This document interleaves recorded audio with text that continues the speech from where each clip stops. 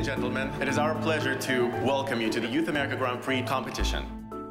Clear stage, please. Kids who are pursuing ballet as a career give up a lot of their childhood. I love ballet so much, sometimes it's painful.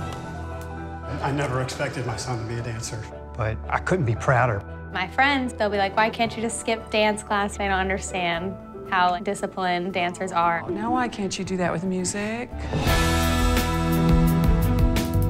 People don't realize how hard it is to make it as a dancer. You've been working your body to death since you were like 5. I was born in Sierra Leone, West Africa. It's a miracle I'm even here. Most kids my age, they're not 100% sure what they're gonna do. But I know I'm gonna do ballet. Pull up, pull up, pull up, pull up. I'm from Colombia. My dream is being a professional ballet dancer.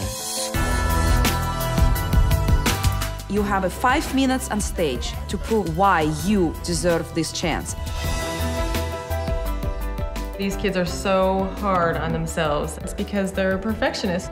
It never stops hurting. Maybe I should just stop dancing.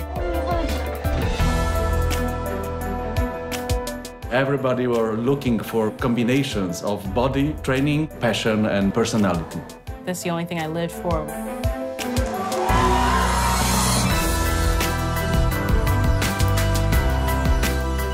You look at them and you're like, oh, she has the it factor, like she's gonna win. Everyone is watching you. You feel nervous, and then you just dance. Finally, my dream, my life is gonna change.